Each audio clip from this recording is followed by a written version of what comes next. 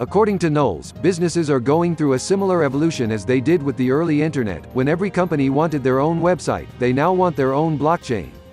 And although these firms may not fully understand how to deploy blockchain technology, they are aware of how their business may benefit from it. Knowles' aims is to dismantle some of the biggest barriers that are stopping individuals and companies of all sizes from creating their own blockchains. Hurdles for adoption include the need to ensure that networks are fully secure and the sheer cost of bringing them to fruition.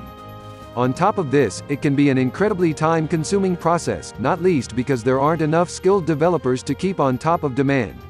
According to the Cointelegraph, the news release partner stex.com